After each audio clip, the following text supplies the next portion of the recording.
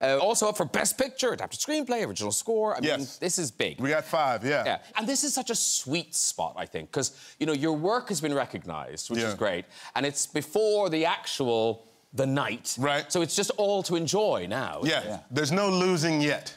Yeah. it'll happen in its own due time. Colman will probably win. I know that I'm not going to win.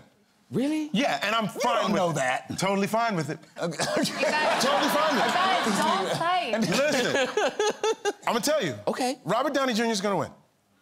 And he's incredibly deserving.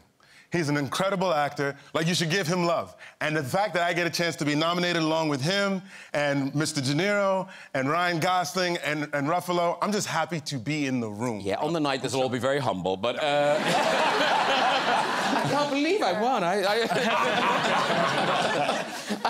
And Colman, so were you watching the announcement or not? I was sort of listening to the announcement. My husband was, you know, had the feed on, and I was like, I'm just gonna go into the bathroom. At first, I was cleaning up some shelves or something. This is 5:30 in the morning. I didn't know what I was doing.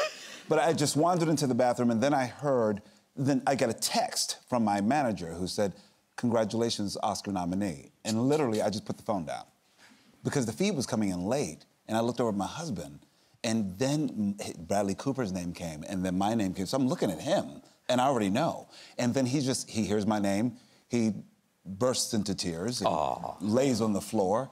And then I think I realized that's what I should do, I guess.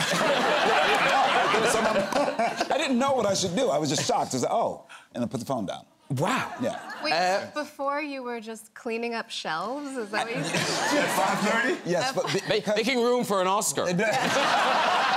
Because it was so early and my body just woke up even if I didn't want to wake up. You know what I mean? Are you cleaning right now? No, I'm cleaning like you. I was like, it's 5:30. And then I get the phone. Oh, that's good. So our filthy set. To distract yourself, right? Yeah.